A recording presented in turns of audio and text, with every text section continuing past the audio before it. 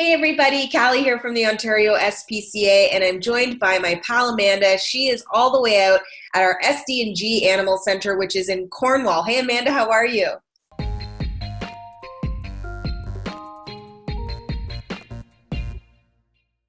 I want to briefly just let everybody know a bit about you. So, how long have you been with the organization and what got you into this line of work? Okay, so ever since I was a young girl, I've always had a passion for animals. We've always had dogs growing up, so it was something that was always part of me. Before heading off to college, I was able to do a summer placement at the center, and that definitely got me into it. I'm like, yeah, I want to get into going for the vet assistant, so I did that. And once I came back from the vet assistant program, I got hired on pretty much right away, and it's going to be 15 years that I've been here. So That's a long time. Yeah. Amazing. That's so Yeah. great. And knowing that you have that background as a vet assistant, obviously, not only, of course, makes you very qualified, but, it definitely gives you a different lens to look at things with, which I think is really great. Absolutely. Yeah. Things have been a little bit different this year. I mean, 2020 does not look the way we thought it was going to. But how are things going at the center? It's moving along now that the virtual adoptions have officially rolled out. A lot of people are eager and excited to start adopting. The paperwork has been going out. A lot of requests are coming in, so it's fantastic. It's great.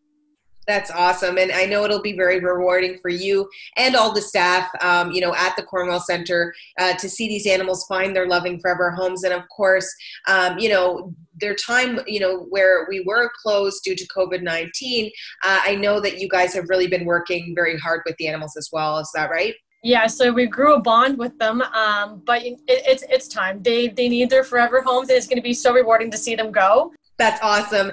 Any particular animals during this time, Amanda, that have really touched your heart? There's been a couple dogs that we worked with, especially one that was a little timid at first. He needed some time, and he adjusted eventually to a couple of us. He still needed some work with others, but that's my passion, is working with those animals, the ones that are more timid, that need that extra time. That's my go-to thing. So. And that's why we love you, Amanda.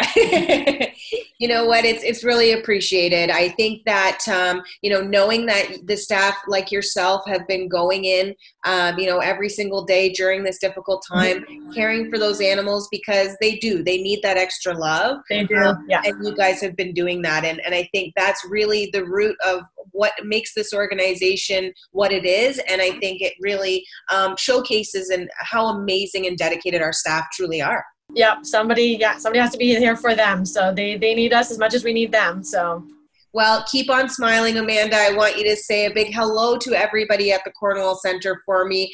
We're cheering you on, and keep doing that amazing work. Thank you, and I will. Thanks so much, Amanda. Bye.